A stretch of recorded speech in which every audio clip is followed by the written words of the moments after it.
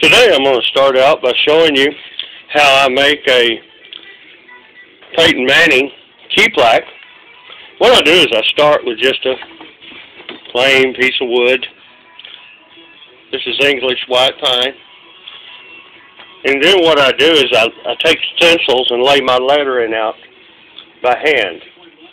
These stencils are pretty big, about 2 inches.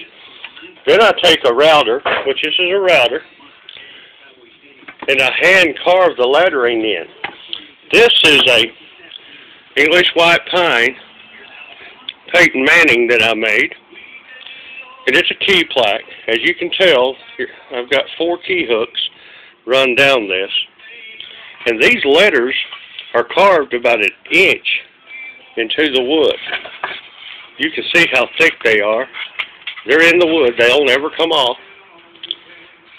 And this is a Manning Baltimore Coats, or an Indianapolis Coats key plaque.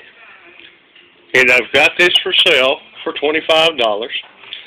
If you think you might be interested in it, you can contact me at tomcmoore@amerion.com or call me at 254-266-3281.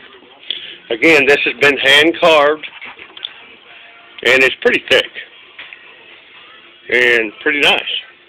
And it's a Peyton key plaque. Thank you, and see you next time.